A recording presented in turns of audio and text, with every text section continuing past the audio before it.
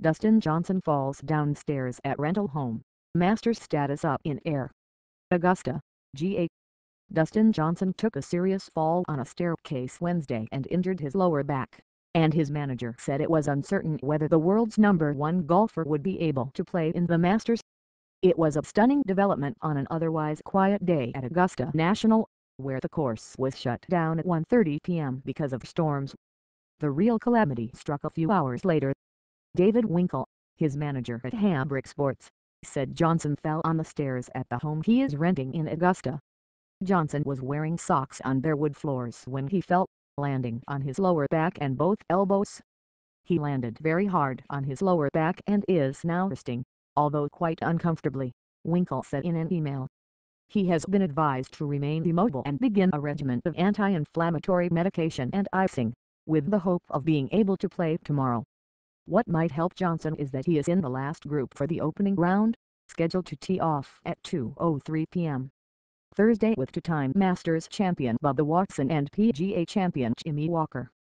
Johnson was an 11-2 favorite to win the Masters entering Wednesday, according to the Westgate Superbook.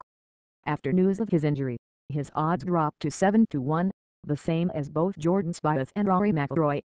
Johnson has had his share of mishaps in a major but not before a major even started. On Tuesday, Winkle described Johnson as being in as good a shape as I've ever seen him in every aspect of his game and his life. On Wednesday, Johnson was at Augusta National to play 9 holes before the first wave of storms moved in.